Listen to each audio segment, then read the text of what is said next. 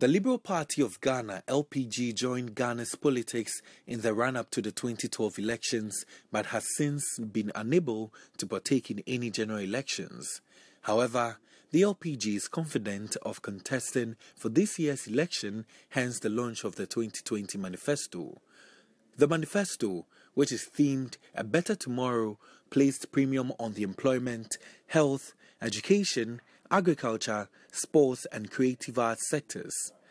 The flag bearer, Kofi Akpaloo, at the launch made a bold announcement to end poverty when given the nod. He hopes to create 10 billion job fund to support businesses. This, he says, will be used to help entrepreneurs access financial help to cushion their startups. We are setting up a $10 billion job fund, and this job fund is going to help our young men and women who want to go into business, coming up from universities and polytechnics, to have capital to start their own businesses. We are also going to regularize galamsey and small-scale mining. Those who have never worked before, we'll pay them what we call income support.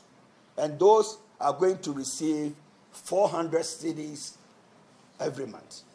If you have never worked before, you should expect that you're going to get 4,800 Ghana cedis per annum. According to the LPG manifesto, the importation of rice will be a thing of the past if voted into power. The LPG says it will equip rice farmers in the country to meet the demand.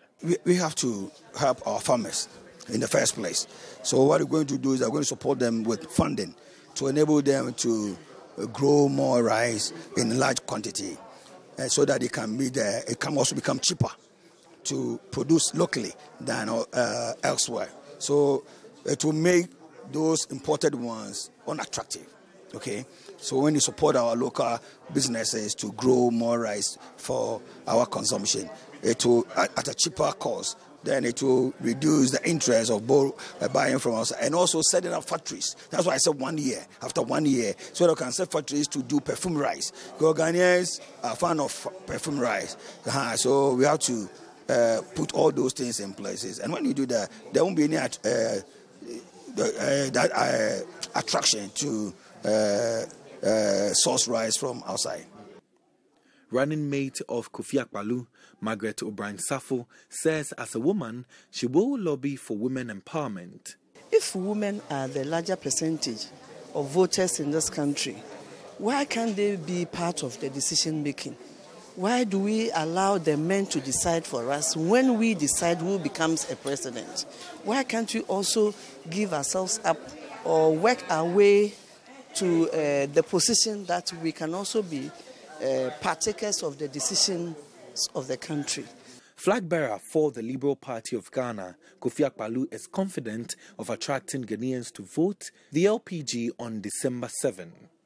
For Citi News, Kwaku, Aduamah, Ansah.